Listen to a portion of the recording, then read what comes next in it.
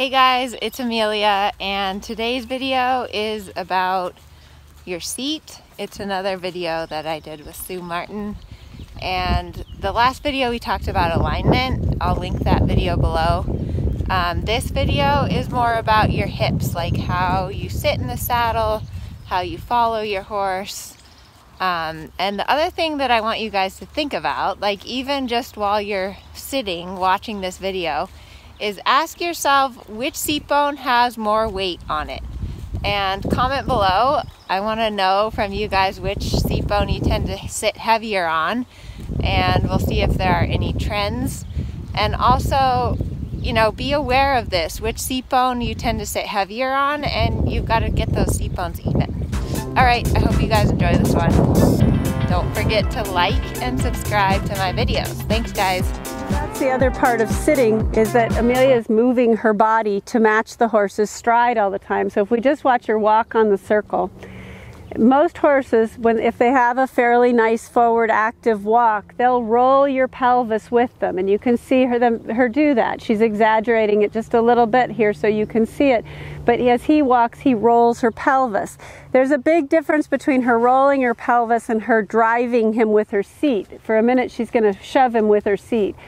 Okay, and that's counterproductive, because that's going to make the horse, again, think of what you would feel like if somebody was on your back doing it. It would make you feel like arching your back and pushing away from that.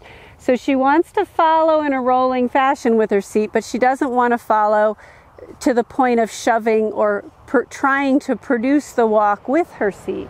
Now, if she doesn't move enough with her seat and she stops the motion in her body, a lot of horses won't move, which he's demonstrating really well. So he knows that when she stops moving her seat, that's usually part of an aid for him. Now she's going to roll again, and he's going to find himself able to walk again. And then if she takes him up again and goes into sitting trot, we can see that too. So in the sitting trot, her pelvis has to roll with the horse as well.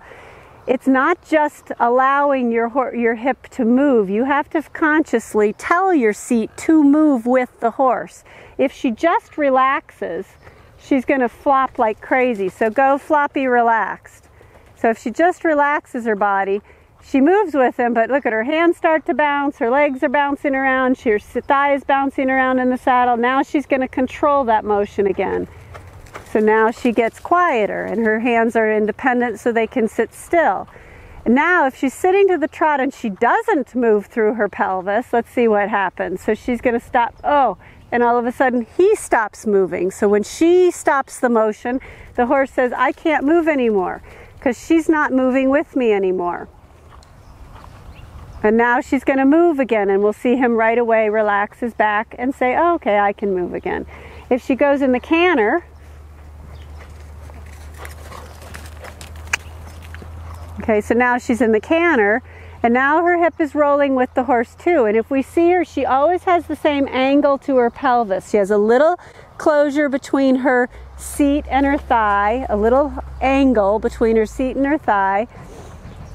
And she's sitting every stride following his back. Now, if she drives with her seat, it looks like she's shoving him with her back. And then she's going to push his forehand down on the ground and push him down in front of her, which she doesn't want to do. And she looks funny because she looks like she's working too hard, and she's way too much movement in her body. Now she's going to sit quiet again, but she's moving just enough to follow the horse.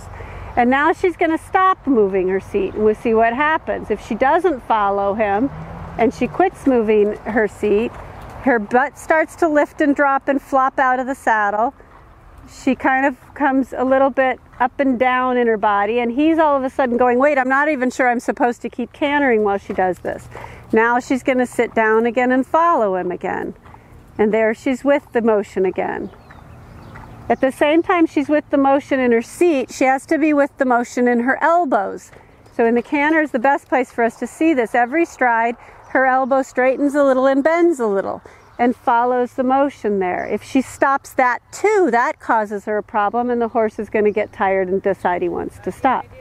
There. So now she's going to show that she moves through her elbow as she does. Now if she doesn't move through her elbow, if she stops that motion, Now her hand is no longer independent, and she's no longer going with the horse.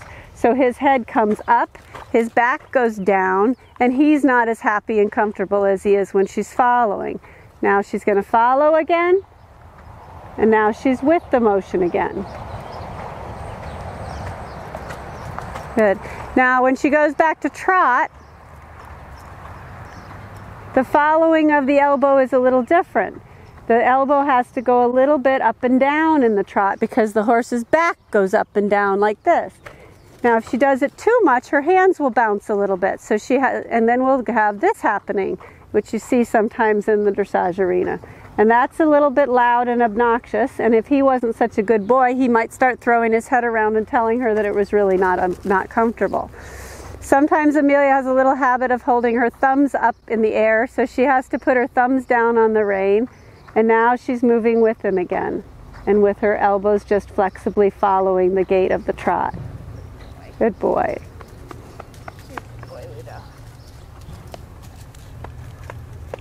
Everything in her seat has a function, and everything that she wants to do with her seat has a reason for it. So there's the form of the horse follows the function of the rider, and vice versa. The function of the rider follows the form of the rider.